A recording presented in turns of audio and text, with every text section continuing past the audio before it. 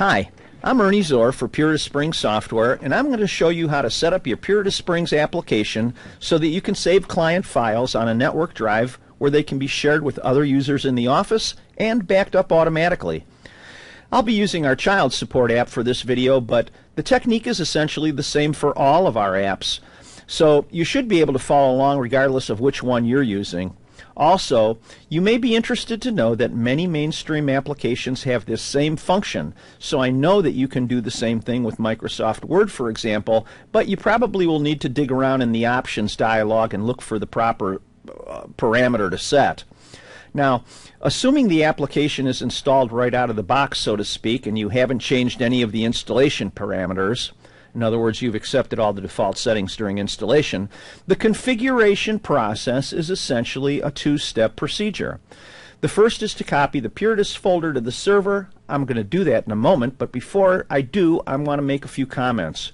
The first thing I want to say is there are two Puritas folders created during installation. One is in the program files folder. That's the one you want to leave alone. Just to show you which one I want you to leave alone, I'm going to use Windows Explorer, which I think is now called File Explorer in Windows 10, and I'll show you where that folder is at.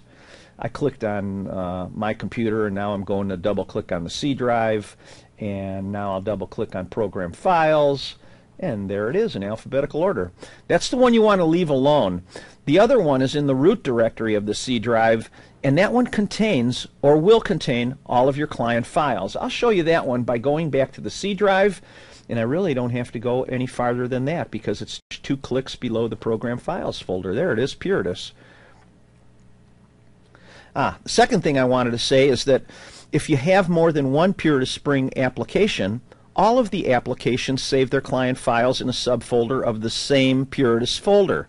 Therefore, copying the Puritas folder to the server like we're going to do, at that time we're configuring all the Puritas Springs apps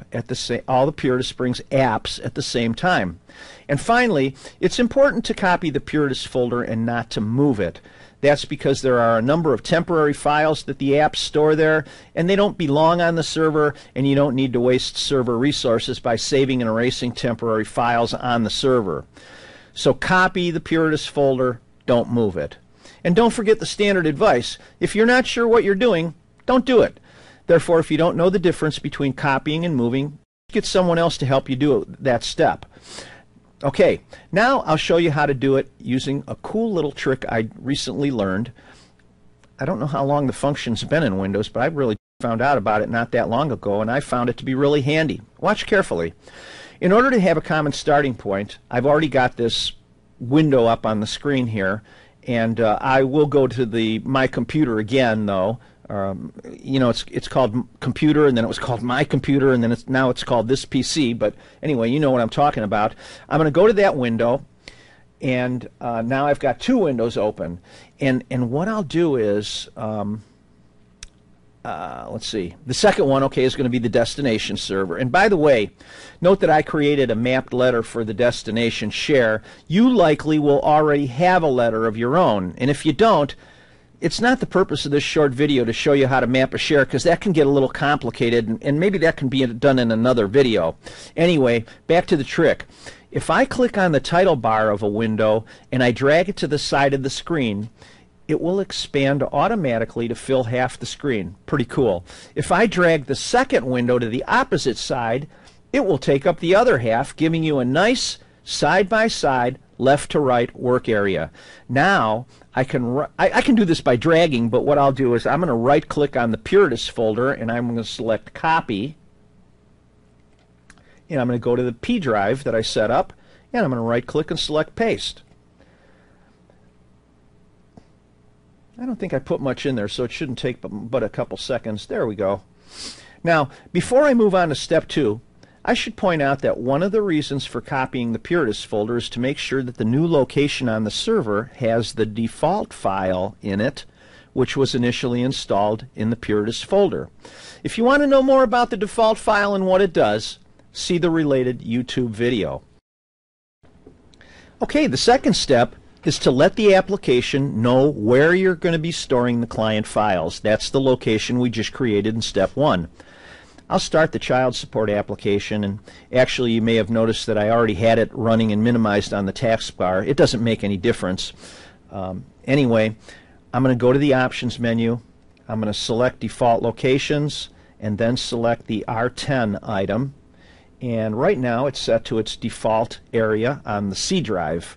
So what we're going to do is we're going to set it to the server. And the way I'm going to do that is I'm going to go on the left side and I'm going to find and click on the computer item. And then I'm going to click on the P drive, double click on it I guess.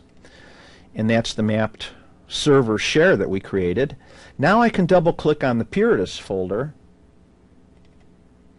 and then the ROCSG10 folder and then the files folder. And now I click on select folder or the OK button, select folder. Believe it or not, that's it. Now every time I open or save in the child support application, it's going to go to the server. I'll click open to show you. And there it is. There's all our files that we moved to the server. In summary, this technique works for any Puritas app. If we were working with basic Ohio probate forms, we would have been setting the BP8 folder location.